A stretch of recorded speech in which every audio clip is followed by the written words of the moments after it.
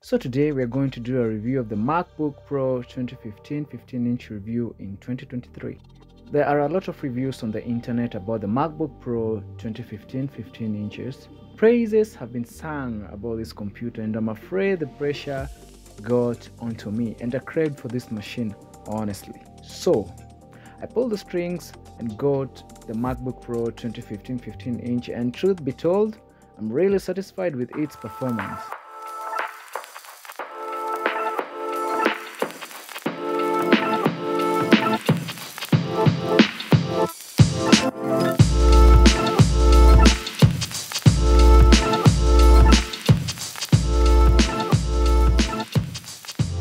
Mine is the fully specced up version, which was the top tier at the time of the release.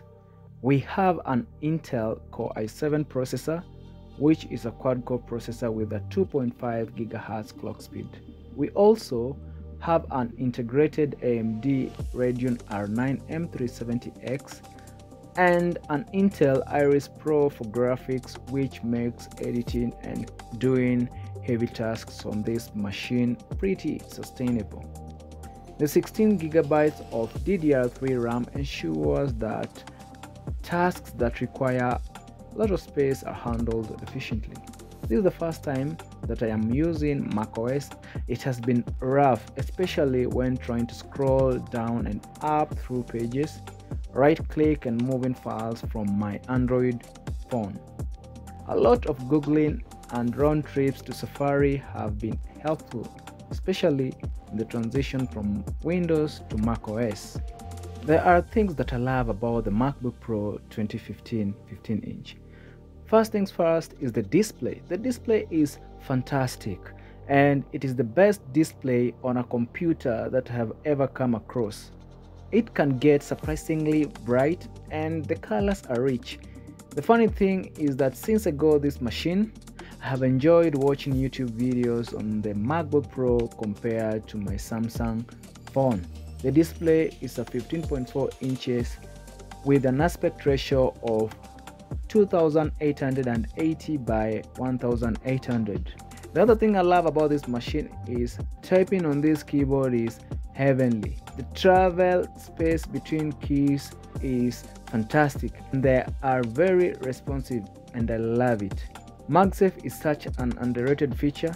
I now understand why people were furious when it was removed in 2016 MacBooks. The looks of this laptop are still in par with the current trends, but not the humongous bezels. Once you start using this Mac, you'll forget the bezels even exist. The lighting logo at the back of the display is a subtle feature that should be brought back. The speakers are okay, but one can live with them, and the battery capacity needs to be changed, especially when you are getting a refurbished one. I am a DaVinci Resolve user, and editing on this machine has been amazingly good, considering I still shoot my content at Full HD. I haven't witnessed any lags. What is annoying are the fans, which kick in instantly when I open DaVinci, but that does not slow down the editing process. What you should know before getting the MacBook Pro Retina 2015 in 2023.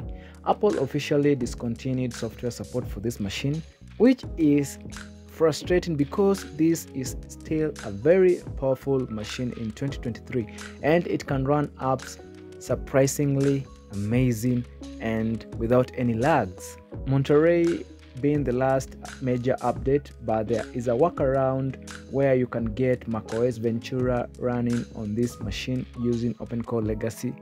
I will leave a link in the description.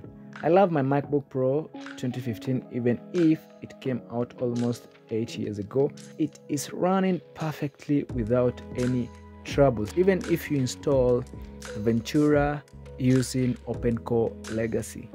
I will buy this machine again and again because it is still a powerful machine and it gets the work done. In 2023, this machine is still a king, and I would ask you all to answer this question. Do you think MacBooks are underrated or overrated? I believe MacBooks are underrated because of the MacBook Pro 2015, which still holds up in 2023 after being released almost 8 years ago.